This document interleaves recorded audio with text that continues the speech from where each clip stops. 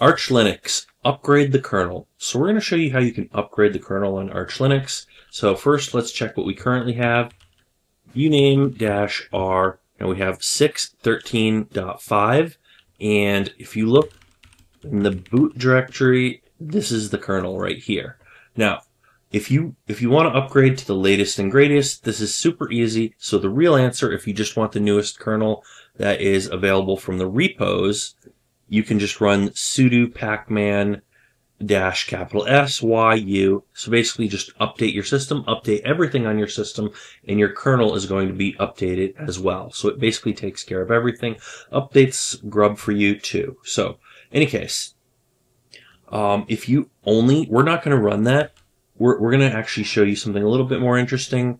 We're going to show you how you can upgrade only the kernel. So if you just want to upgrade the kernel, you can run sudo pacman-s Linux Linux headers. So this will just do the kernel. So let's run this. And you'll notice, first thing you're going to notice is that the package for the kernel is up to date.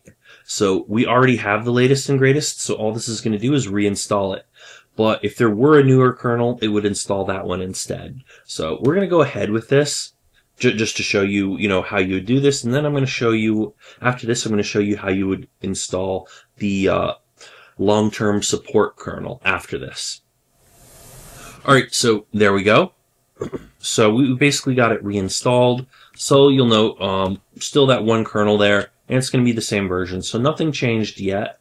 So that would be a newer kernel version if we were behind. So in any case, if we want to actually try installing a different kernel version, there's another thing you can do. You can install the long-term support kernel. So sudo pacman-s Linux LTS and Linux LTS headers. So we're just going to go ahead and install the long-term support kernel. And this will actually change the kernel. It's going to be a slightly older kernel. So we're going to go ahead and show you how you can do that. So just hit enter, and it shows you it's going to install these packages. Just hit enter again, and there we go. All right, and there we go. We have now installed the Linux long-term support. So let's see.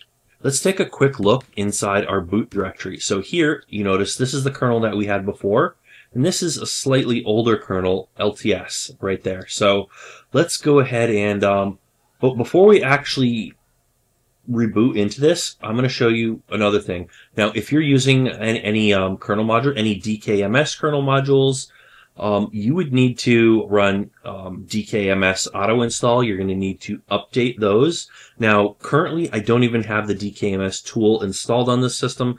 So if I run this, it's just going to say command not found. So it's not something I need to do. But if I did have this tool installed and I did have any modules installed, I would need to update those modules.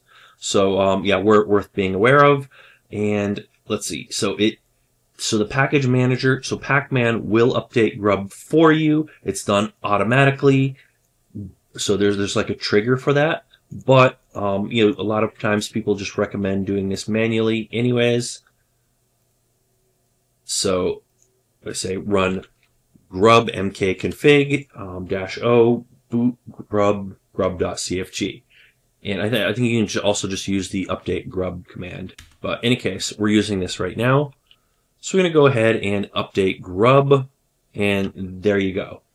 So next thing we're going to do, we're going to reboot the system and see that it comes up with a different kernel version. Now remember that we are on 6.13.5. So let's reboot. And yeah, if you can also run these as root if you don't feel like using sudo or you don't have it configured on your system.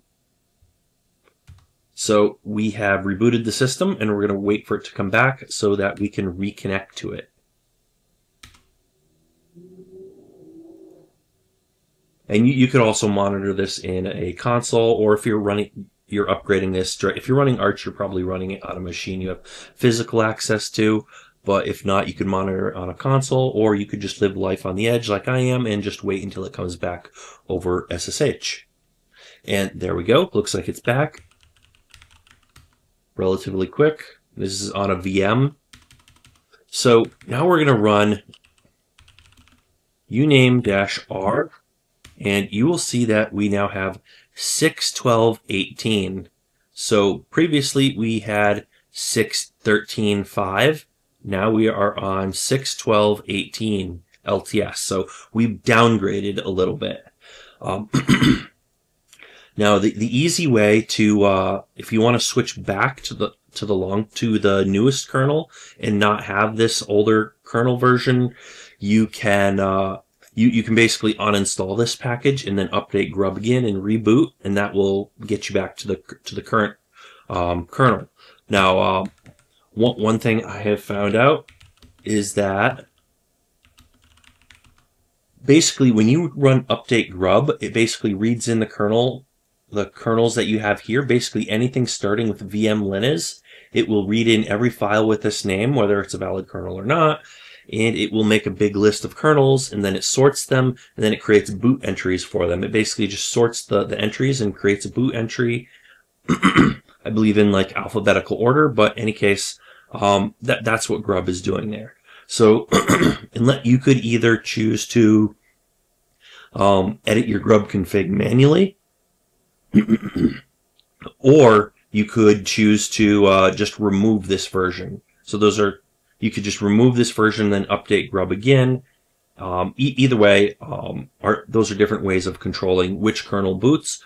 Currently, if you reboot this on a terminal or through a console where you get to see like the BIOS and everything, come up to grub before the system is accessible with SSH, you'll see an option in grub to boot with, you'll be able to select the different versions of the kernel that are available on the system.